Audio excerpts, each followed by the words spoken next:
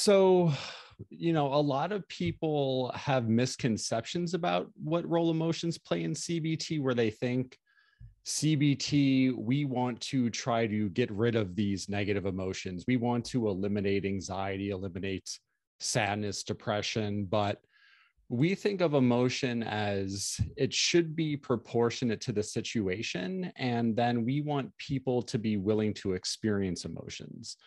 We talk about emotions in terms of something called the cognitive model, where the cognitive model is just that it's not there's not the situation directly that's going to lead to our emotional experience, but it's how we think about it. So we talk about you have the situation, you have your interpretation or thoughts, and then you also have the emotional reaction as well as behavioral reaction as well.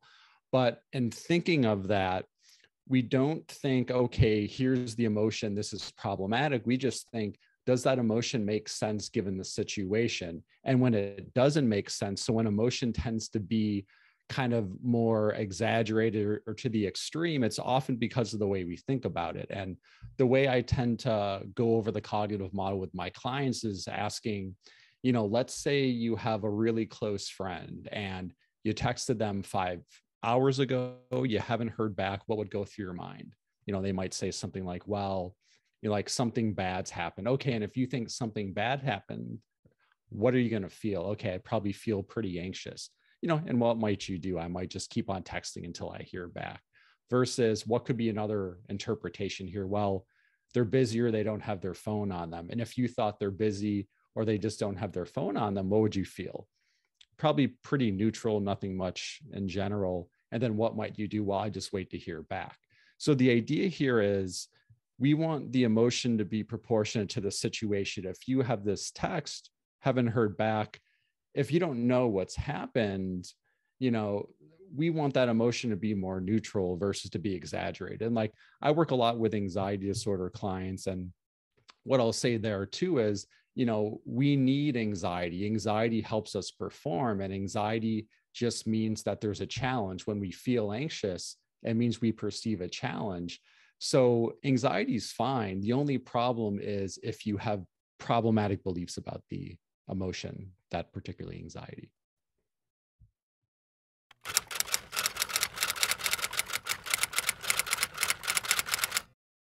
Yeah, so for emotion regulation, the way we define it in CBT is really what are your beliefs about emotion, and then how do you cope with emotion? So do you have beliefs about emotion that are reasonable, that aren't interfering with life, and the way you cope with emotion when it shows up, is it effective, is it productive?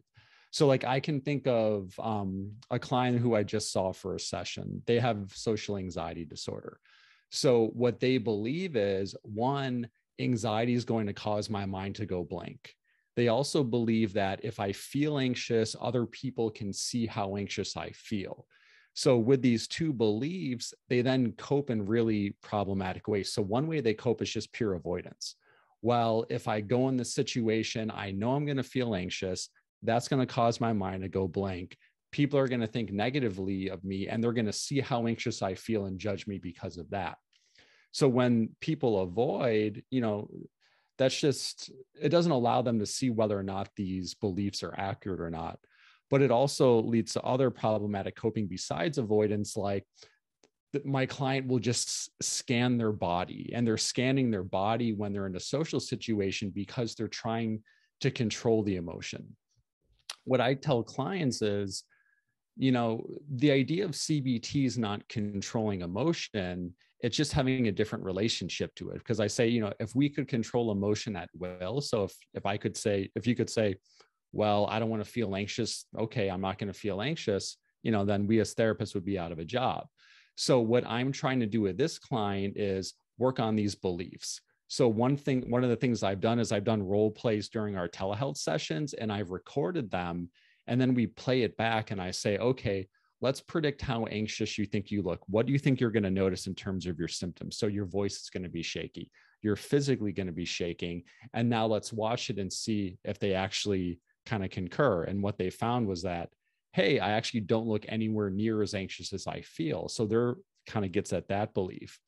The belief in there. It's like anxiety is going to cause my mind to go blank. What I can do is help them develop a model of why this happens. So like right now, let's say if I was really anxious and I told myself, well, I have to control my anxiety or my mind's going to go blank.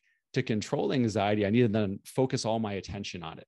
But if I'm focused on the experience of anxiety, there's no mental space for any kind of words to show up or any thoughts to show up because you're too focused on the emotional experience. So what I have to do with this client is help them acknowledge emotion, accept emotion, stop trying to control it while they just focus on the conversation they need to have instead. So with this emotion regulation, it's let's figure out the beliefs about emotions in general, and then let's figure out how the client copes with it, teach them how to replace the maladaptive coping with some more adaptive coping.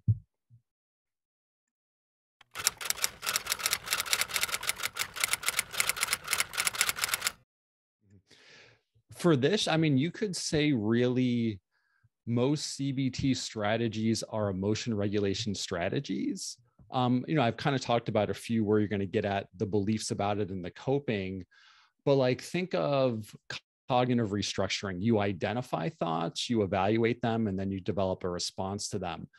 That's emotion regulation because let's say it's that testing example and you're saying, well, my friend must be in some type of grave danger. You're going to feel really anxious because again, the anxiety is telling you there's this really challenging, threatening situation.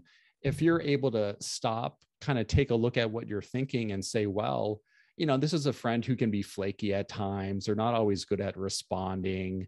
Like, I don't think that they're going to any kind of dangerous situation today. So, this isn't a very likely probability. When you can respond to that thought and develop a new interpretation, that emotion is going to then be commensurate to it. So like, again, it's probably unlikely like they're just flaky in general. It's going to be more neutral, maybe a little annoyance than they're in grave danger. So like cognitive restructuring is a way to do that.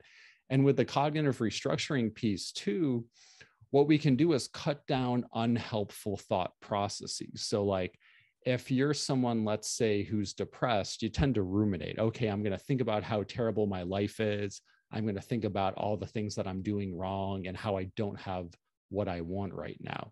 So, you can think of depression as you're missing something or you've lost something important. And the rumination, people do that to try to close that gap to figure out why their life's so terrible. But again, if you're in a situation, let's say you're watching TV, if you like what's on TV, your emotions should be fairly positive, but you're not focused on that. You're focused internally in your head thinking about how terrible everything is. And because you're focused on that, your mood's going to go along with that.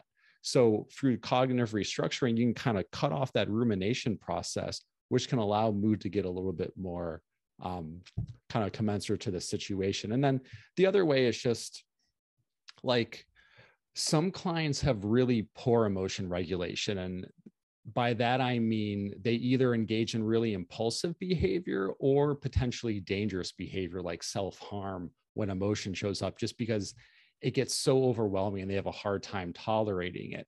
For those clients, we can use either distraction or relaxation techniques. So, if a client's getting really overwhelmed by emotion, what's going to happen? They're going to focus all their attention on it.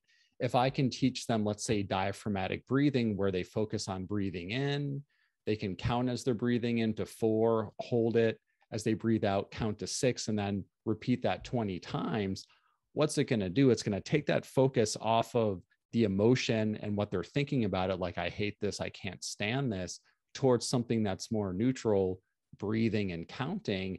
And that can allow that emotion to get to a little bit more of a manageable level. But that's typically only with clients who like really have bad emotion regulation. Otherwise, we don't want them to try to reduce emotion or avoid it, because that's just promoting the idea that you shouldn't feel this way.